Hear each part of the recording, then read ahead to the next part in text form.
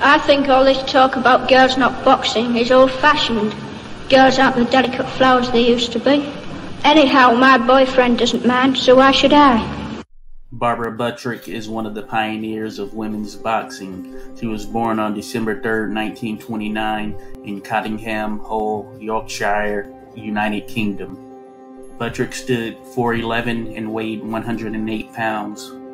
Buttrick fought from 1954 to 1959 and has a career record of 2 wins, 1 loss, and 1 draw.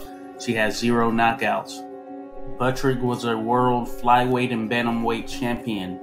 Buttrick played multiple sports but got into boxing after visiting a friend's house, kicking around a ball in a muddy field, and being instructed to wipe her feet on a newspaper.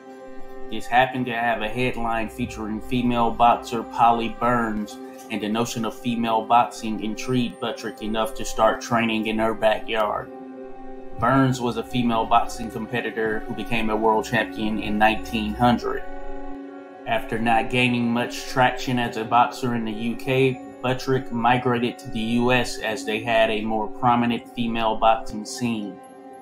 She was a skilled boxer who dedicated her time to crafting her skill despite the fact that boxing was largely male-dominated.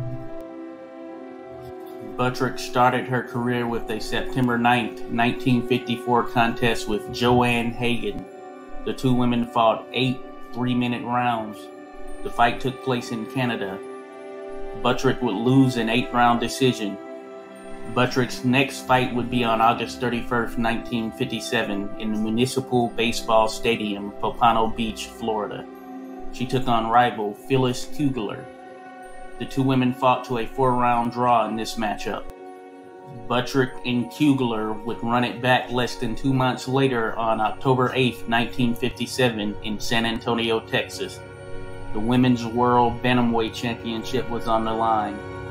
Buttrick weighed in at 90 pounds, while Kugler came in at 113.5 pounds.